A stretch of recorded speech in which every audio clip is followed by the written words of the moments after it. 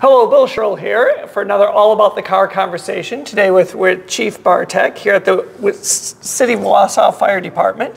So, you know, you've given us a tour of this facility, which is amazing. You do great work.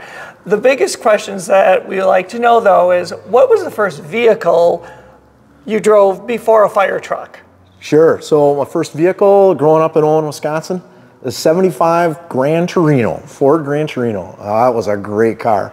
Burned a lot of oil, but it was a great car. What color was it? It was that, it was kind of a burnt orange, which really helped hide the rust. Fair enough. And do you have any fond memories that you can share to the public about owning this vehicle? Yeah, I certainly can now that the statute of limitations had ran out. I know that car would do 120.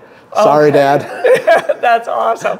So if you had a choice to drive any vehicle around, what would it be now? So if I had my choice to drive anything right now, I want to be a tillerman on a Sutphen hook and ladder, meaning a tiller truck. So the tractor trailer ladder truck, the fire truck. The old ones where you're driving the tail end. So the guy on the front is the engineer, the driver, and then you've got the tillerman on the back. And they're not old, they're still in operation. Madison's got one right now. Okay. And Sutphen just released their new one, and I got a chance to see it when I was at their factory.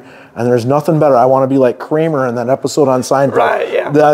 The guy on the back of that thing, I think that would be a great assignment to drive one of those. I like that thought. That is something unique. They're only about 2.5 million, so if we could find one. You know, retirement's around the corner. You could do that's a GoFundMe page. Yeah. Thank you, Chief. It's been a pleasure. Appreciate it. We'll see you next time.